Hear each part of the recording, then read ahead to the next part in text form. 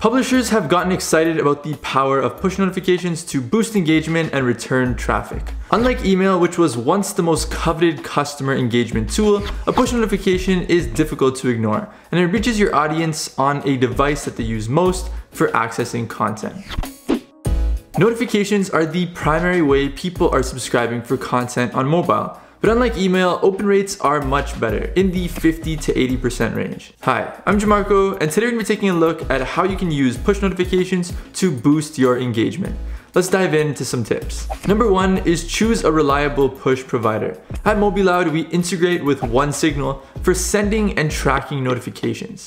They provide a high-scale, fast notification service for both web and mobile app notifications. Some alternatives are Firebase, Leanplum, and Pushbots. We've actually reviewed 10 notification providers for your site, and if you want to take a look at that, take a look at the link in the description. Number two is develop an effective opt-in message. For web push notifications, there really isn't much choice on how that notification is displayed. Now, this is how the opt-in message for push notifications will look. For Android apps, it is less of a worry as Android users are automatically opted in. As for iOS, this is true as well since iOS 11. Also, it's imperative that you make preference management easy. It should be simple and straightforward to both opt in and opt out. You should make it possible to choose what types of alerts your readers get. Now, this adds added control and goes a long way toward building trust with your users. Now, we follow this and other best practices with our app solution for publishers, Mobiloud.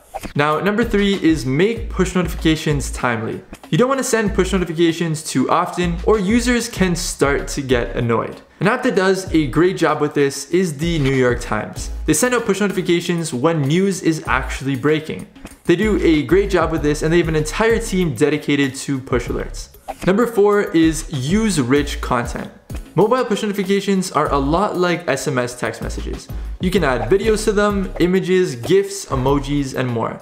A study by Urban Airship actually showed that image push notifications have a 56% higher open rate, but be careful. Sometimes using rich content doesn't really add any extra value to the message you're trying to get across. For some messages, a plain text message could be more impactful than a pimped out push notification as long as it clearly delivers a useful message.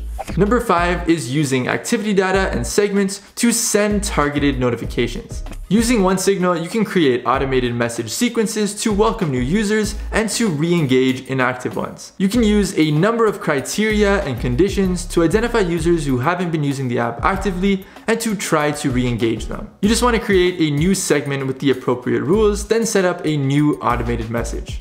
Number six is track the success of your push notifications.